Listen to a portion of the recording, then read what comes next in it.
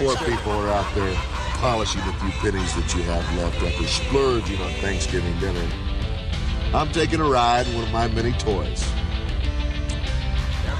And while all the wrestlers are out there beating each other to pieces, trying to be survivors, I'm sitting back relaxing, contemplating my next move. You see, all the wrestlers think that they have to be the toughest to survive.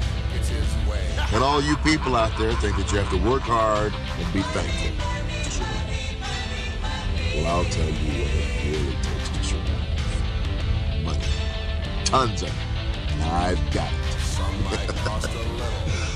And I'll bet you heathens are wondering, is Ted DiBiase thankful for anything on this holiday?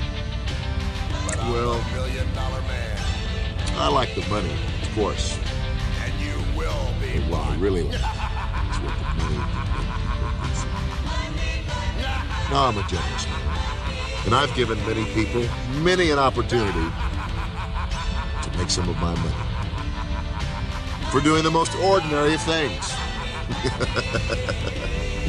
To my satisfaction.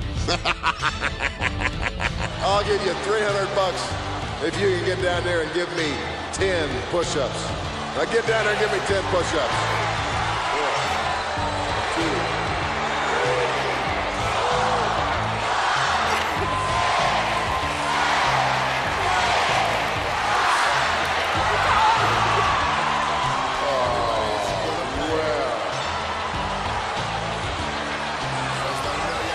Didn't get the 10 now, did we? We gave it a real good try. Good enough for the $1 Million Man.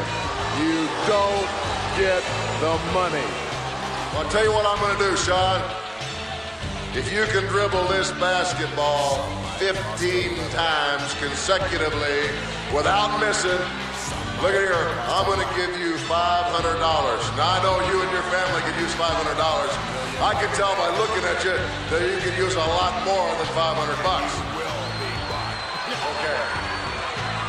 Virgil, give me the basketball.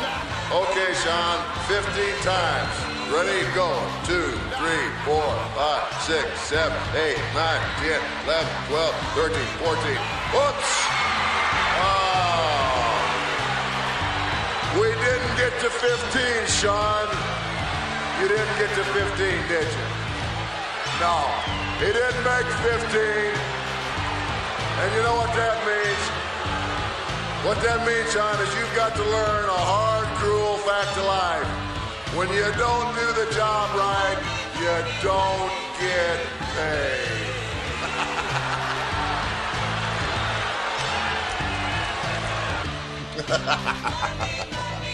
Those kids were thankful for the opportunity to make some of the $1 Million Man's money. But like most of you poor people out there, they couldn't even perform simple tasks like dribbling a basketball or doing push-ups. And now on Thanksgiving, a lot of you people out there think that you even have to get down on your knees to give thanks. Well, I remember a woman who thought that she had to get down on all fours for an opportunity to make some of the $1 Million Man's money. Everybody's gonna pay. How about a great big dog? A great big dog. Now this is your last bark. Let's really hear it. It's his way. You can do better than that. Okay, you can get up. Get up.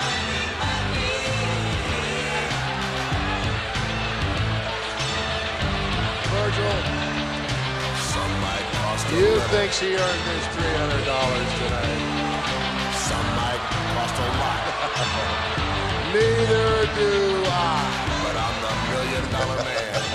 She wasn't the only person willing to kneel before the $1 Million will be bought for an opportunity to make some of my money.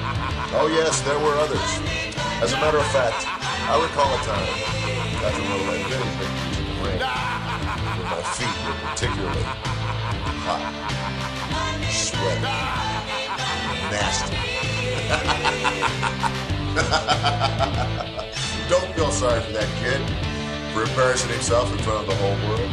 He just couldn't live up to the $1 Million Man standards. Standards that include squad instead of disgusting, grimy foul like all Thanksgiving turkey. And while you people suffer through indigestion, Let me recall yet another incident. Yes, this is one of my favorites. It happened last summer when I decided to turn a public pool into a private. Yeah, I like a lot of privacy. When are all those brats going to be out of the pool?